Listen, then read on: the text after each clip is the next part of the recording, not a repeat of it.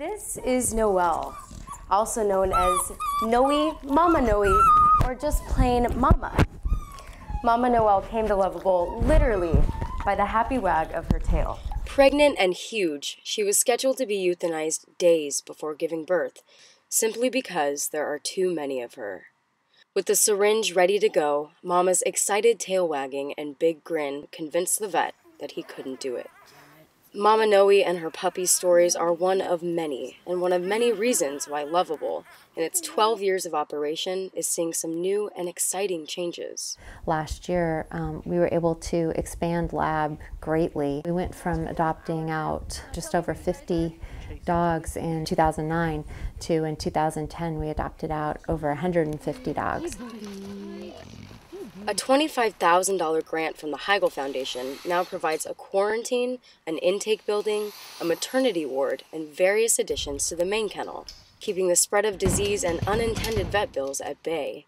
It's an expansion that supports the increasing trend of successful adoptions at Luvable. 2 or 3 weekends ago, we had 3 pit bulls adopted, and we had a whole litter of pit bull puppies that were able to find homes. One of the reasons might be because the dogs here at Luvable put up a strong fight against the stereotype of the vicious pit bull.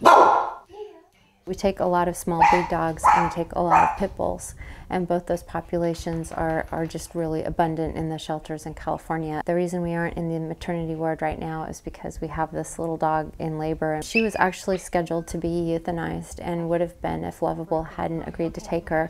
Another mama saved, thanks especially to the advent of Lab's new and improved facilities. It's been really exciting and really fun to see how much Lab has grown.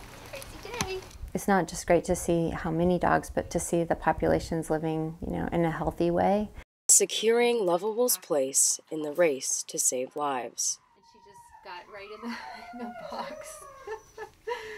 Oh, goodness. As for Mama Noe, she's now taking care of an orphan litter of puppies at Luvable that she happily treats as her very own. And hopefully soon, she'll be smiling and wagging in the loving arms of new owners in a home that she so deserves. It's okay, Mama. Okay, go back inside. Come on. In Eugene, Kelsey Card, 432 News.